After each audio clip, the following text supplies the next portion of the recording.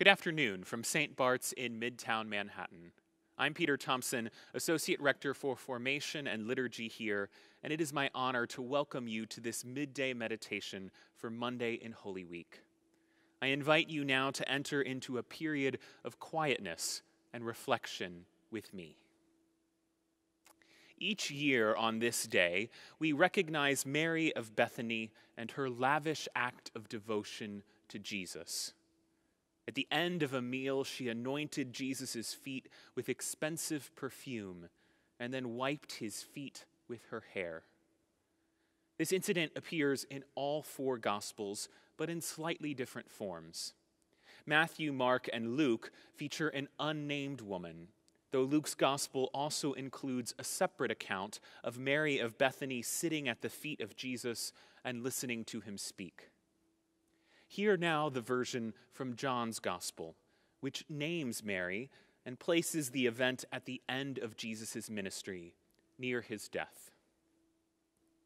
6 days before the Passover, Jesus came to Bethany, the home of Lazarus, whom he had raised from the dead.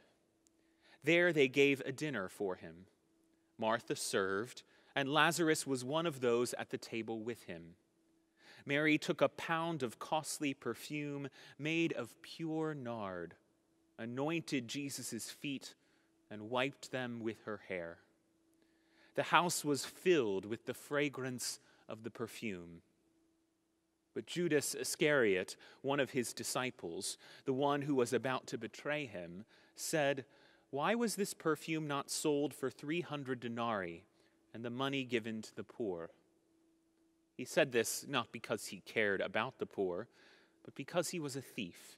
He kept the common purse and used to steal what was put into it. Jesus said, "Leave her alone. She bought it so that she might keep it for the day of my burial. You always have the poor with you, but you do not always have me."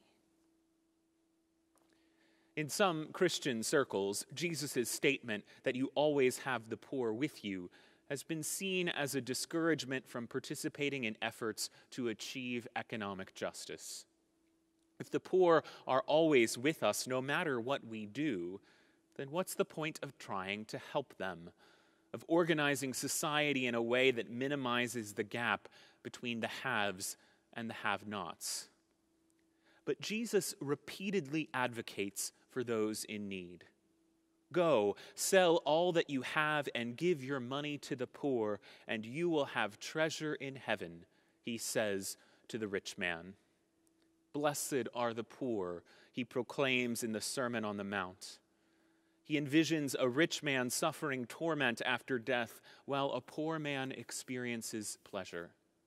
He warns that mistreating the hungry, the stranger, and the naked is as evil as mistreating the Son of Man himself. In telling us that we will always have the poor with us, Jesus is not encouraging us to ignore the needs of the poor.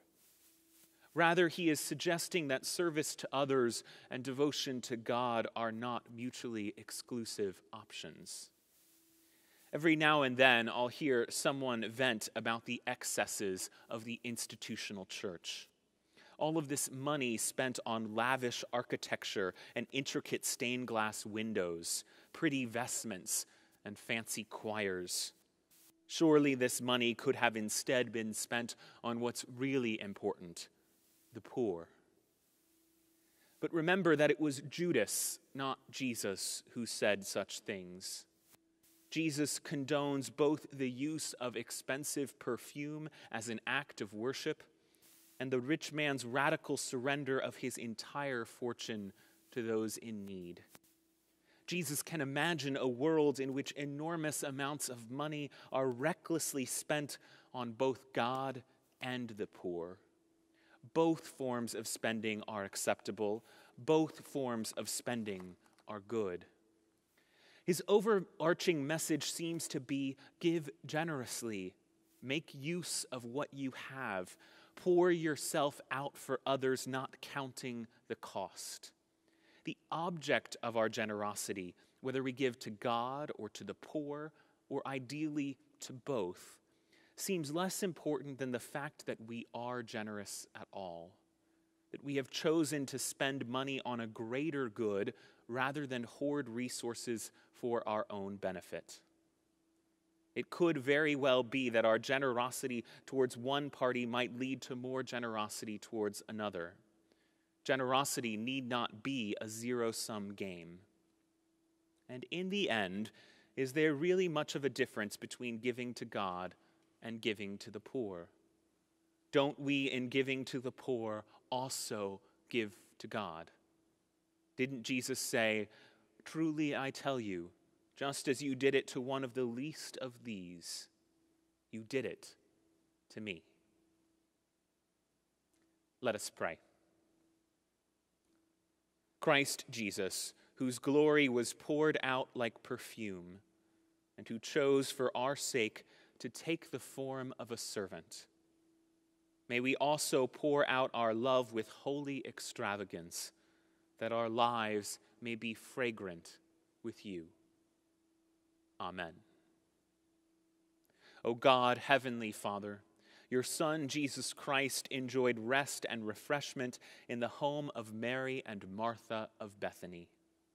Give us the will to love you, open our hearts to hear you, and strengthen our hands to serve you in others for his sake, who lives and reigns with you and the Holy Spirit, one God, now and forever.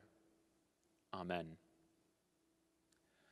Almighty God, whose most dear Son went not up to joy, but first he suffered pain, and entered not into glory before he was crucified, mercifully grant that we, walking in the way of the cross, may find it none other than the way of life and peace. Through Jesus Christ, your Son, our Lord, who lives and reigns with you and the Holy Spirit, one God, forever and ever. Amen. May the Christ who walks on wounded feet walk with you on the road. May the Christ who serves with wounded hands stretch out your hands to serve. May the Christ who loves with a wounded heart open your hearts to love.